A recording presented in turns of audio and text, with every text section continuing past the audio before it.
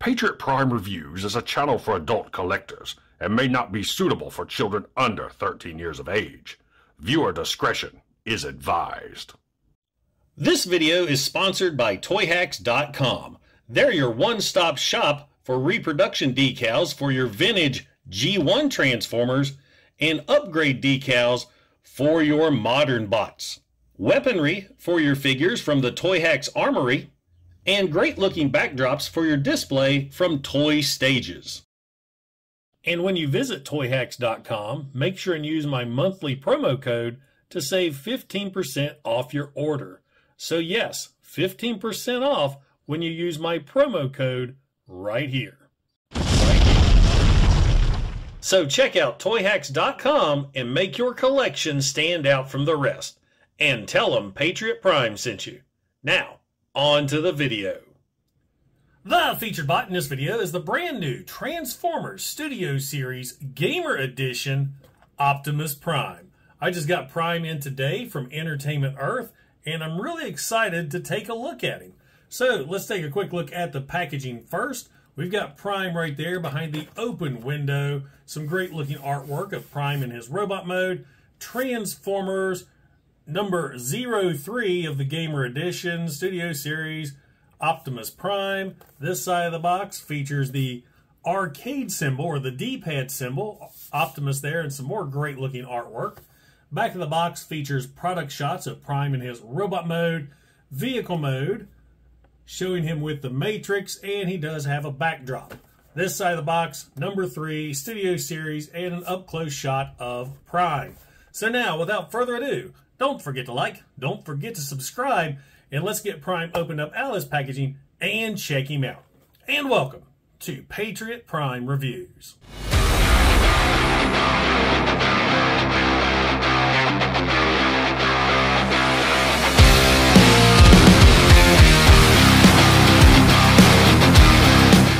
Now, once you get your Gamer Edition Prime all opened up and out of the packaging, you'll see that he does come with a sheet of instructions, and I did fail to mention that his game was the War for Cybertron. So, Gamer Edition, War for Cybertron Optimus Prime. But anyway, the instructions are, as usual, very well illustrated and easy to follow.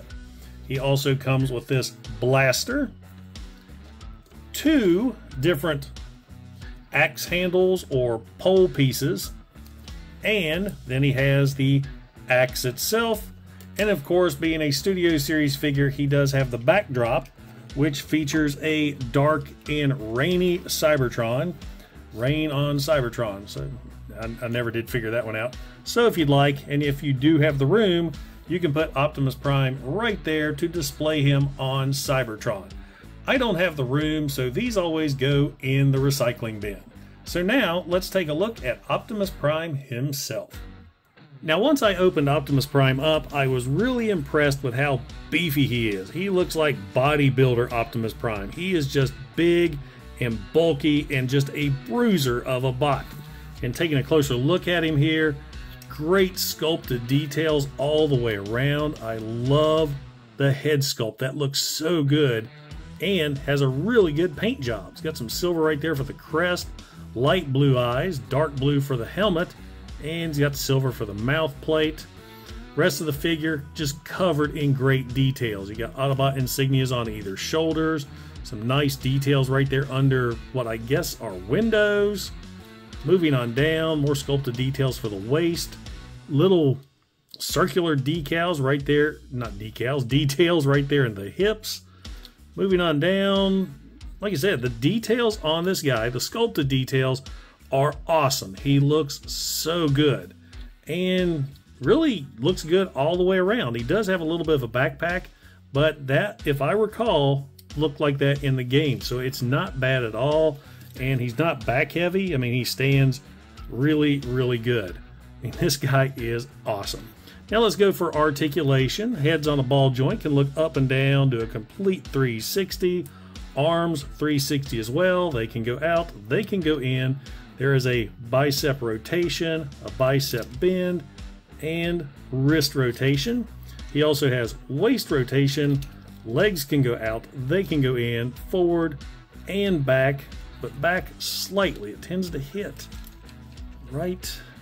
It's the way the figure is designed. These hip pieces aren't going to go past that waist section unless you turn these waists like so, and no, it's still not going to work. So these hips are going to go forward, and that's it. He does have a nice deep knee bend, rotation there at the thigh, no rotation at the knee, and an ankle tilt. So he's got lots of great articulation. So now let's take a look at his accessories. You know, I just talked about how he wasn't top heavy. Stand up. Okay, first accessory we're going to take a look at is his blaster. And the first thing I noticed, it has one of the little dinky blast effect pegs instead of the port. I mean, this big cannon, you would expect to have a port, but no, it's got that little dinky attachment thing, so you got that going on. Now, how the weapons work with the Gamer Edition figures, they don't hold the weapons in their fist. You actually take the forearm off, pops off right there, that little peg, and then you slide it on. See the peg right there? Just slide it through the top section. Get in all the way. So there you have Prime, literally all armed up and ready for battle. And it's okay. I mean, that's how it was portrayed in the game.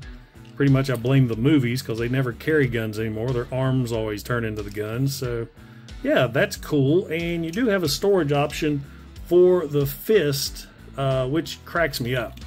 Right here on the back, flip this section up, you got this little hole in his butt, a butthole if you will, and you're going to peg the fist or the forearm into that hole, giving him a forearm fanny pack. So there you go. He's got a fist dingleberry, but that is storage for the forearm. Next up, we have the axe. We've got the two pole sections right here, so you can connect those together and then connect the axe right here. So there you go, and that axe looks awesome. Look at the molded detail on the axe with that great paint job. I like that orange that just kind of fades into the background. It looks so sweet. Plus, if you don't like the looks of this axe, open it up and you've got a double-bladed battle axe. How cool is that? And Prime can hold that. You can either do a short axe like so, put this back together this way, shove the pole all the way through the fist, attach this one to the bottom. So now he's got his long axe, whatever you call it. I'm not sure of my medieval weaponry. And what's cool too, let's give him his fist back. He can dual wield the axe. And how that works, go ahead and run this pole through this hand here. And let's see, just connect them like so. And there you go, he is ready for battle. This Prime is sweet. Love the robot. Wait, hold up, I forgot to show something. Hell, it wouldn't be a Patriot Prime Reviews review if I didn't forget something. And for Prime, I forgot to show off the Matrix. Being a Prime figure, of course, he has the Matrix hid right there within his chest. And first off, look at the sculpted detail right there for the housing area of the Matrix. That looks so good. And then you have the Matrix right there in the center that you can pop right out and throw across the table. So there you go. That's the first new Matrix sculpt that we've had in a while, and it looks really good. It's gray plastic, painted gold, and a light blue. And it looks really cool with the ring light hitting it. The back is just plain with a big old hollow section right there. You can see the peg on his chest. And the way it's designed and the way this figure is designed, he's not going to be holding this Matrix. So you want to keep this tucked away in his chest like so. Snaps into place so it is secure. Now let's get Prime transformed to his vehicle mode. Now the first thing you're going to do before you start transforming Optimus Prime is remove all the weaponry and reattach the forearm. Then you're going to straighten the arms out like so, and then put your fingers right here and pull this section out. Next, go ahead and take the backpack, kind of flip it up out of the way, and these side pieces are going to rotate around. They only go one way, so if you try to go this way, it will stop. You're going to rotate it just like so. Now, let's go ahead and rotate at the waist.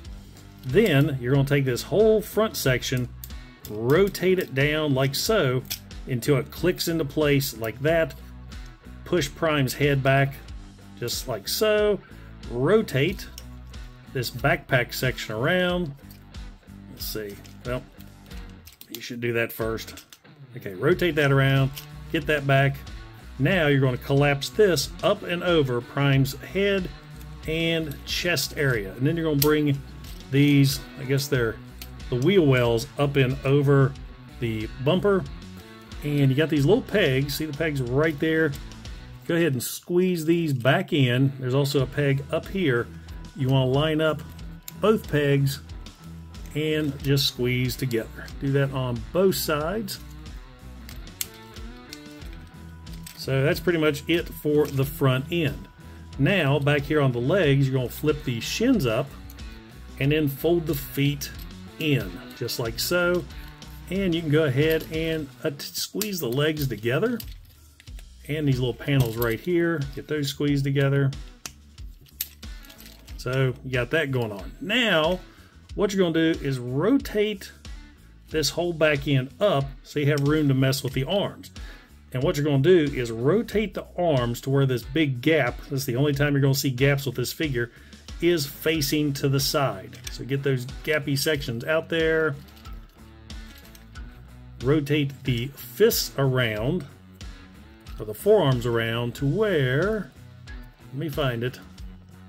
There we go, this little slot right here, and this tab, and you're going to bring the fists together like so. So you've got that look going on. Now, you're going to bring the hips back down, and this is kind of tricky because these joints right here are really, really tight. So you're bringing this down. Well, nope. Hold up. I'm getting ahead of myself.